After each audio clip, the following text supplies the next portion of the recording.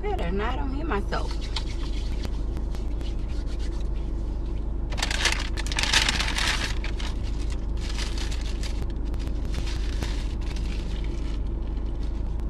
Hello. Yeah, I just made a coffee run. I don't do Starbucks, but we have here in Louisiana a coffee shop called CC's Coffee House. And when I tell you the coffee is on point, in my opinion, their coffee compared to Starbucks, because I've had both. I was a Starbucks person, but then I ended up getting a job. This is how it happened. I went with Starbucks at first because, you know, it was popular. That's what everybody was talking about. That's what's known. Starbucks is what's known. So I ended up getting a job at Community Coffee at one of the locations. And when you work there, your entire time, like from the time you get there to the time you leave, you can have as many free drinks as you want. Not the pastries. The pastries weren't free, but the drinks is free your entire shift. So, you know, I decided to do a little dabble. And before then, I was like, you know, I really wasn't a coffee person because I didn't know how to make coffee. But when I became a barista, I learned the ins and outs of the coffee, the history. We just working at that place gave me so much insight to coffee and how it works and where it comes from and all kinds of stuff like that. Hey y'all, I see all y'all coming in. Hey, so we talking about coffee shops. I'm having my daughter is away at practice and she's with my husband, so I have a little bit of me time because I got my mini-me, my boy in the back, but he's asleep. So I'm taking time to self-care. And how I self-care is I get a pastry from the coffee shop, our local coffee shop, and a coffee drink. I'm gonna show you the coffee drink in a minute that I got. So the company is called Community Coffee. It's here in Louisiana. And I was telling them that I wasn't a coffee drinker before I started working there. So as I was a barista, I became a barista and I learned how to make coffee the correct way, the right way. I started to love coffee, and I learned that it may not be that you don't like coffee. It may be that you just don't know how to make it, or the person that's making it don't know how to make it to your liking. So when I worked there, the entire shift, you got free drinks. And I tried everything. I tried everything they had. It was so good. And I just got turned on to the coffee. So their coffee, in comparison to Starbucks, their coffee is stronger than Starbucks. Like, Starbucks coffee is good, but their coffee, this is what theirs look like. So I got a mocha. This is a mocha latte with almond milk. I thought that I told them turtle, but I realized that I told them mocha because I was looking at the mocha sippy. So on the day that I feel like I'm craving a mocha sippy, I'm gonna have to come on live so that y'all can see. It's equivalent to a frappe. It's a frozen latte. But I get all of my drinks, my coffee drinks, with almond milk. It took me a minute to get used to it, but I try to, because I have PCOS, I try to decrease my dairy intake because I can't just completely throw it away. So I just try to decrease it, and it's still good. It tastes good. And at the bottom of it, it has, you see the mocha at the bottom of it. And I usually get Whip in the Works, but I've been laying off the Whip in the Works.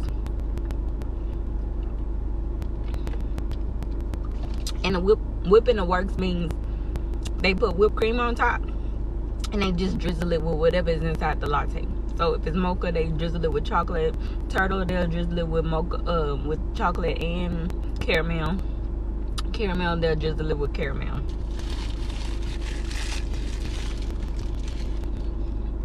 wonder what they would drizzle it with vanilla. That is a good question. You know what? I'm gonna ask my girls that next time. We're gonna find that out. I don't think I've ever asked for whipping the works on a vanilla, like latte or mocha sippy. I'm going to have to, the next time I do a run, I'm going to ask them. And I'm going to have to do it around this time so I can make sure y'all at home and everything. We going to ask them, like, what would you drizzle on top of, if I ask for whipping the works on a vanilla latte, what would you drizzle? You know? How y'all day? I see all y'all coming in. Hey, y'all.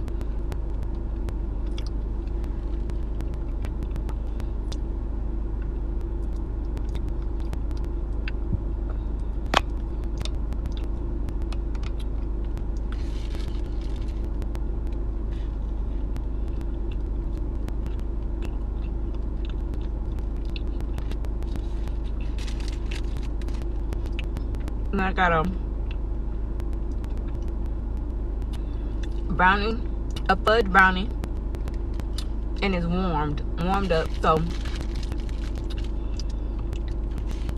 this brownie is so moist. And so let me let you look at it, if you can see that.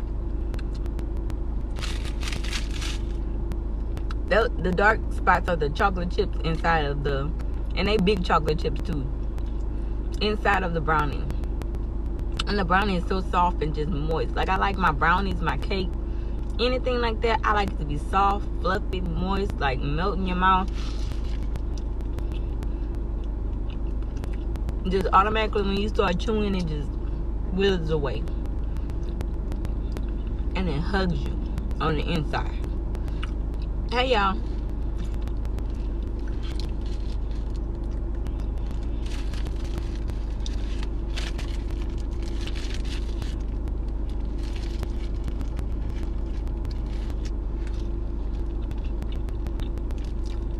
So yeah, I snuck away.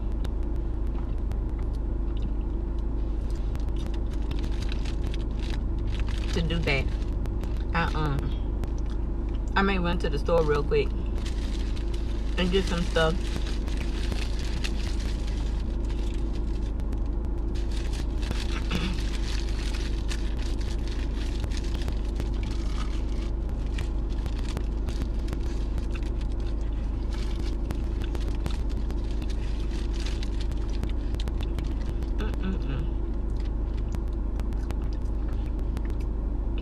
So good. I want to learn how to bake a brownie like this, because I want to be able to make a pan of it, a baking pan, cut it up and just save it. That way I could just eat on it as I have cravings during the week. I tried to make a brownie and failed. It was so dry and it was horrible. It tastes nothing like this brownie. I hate to show y'all how I eat in real life, but this, I'm gonna keep trying until I get it.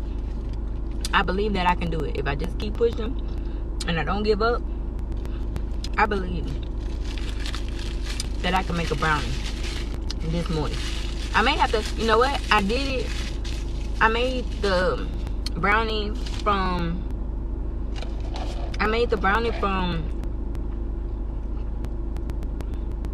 using the box ingredients.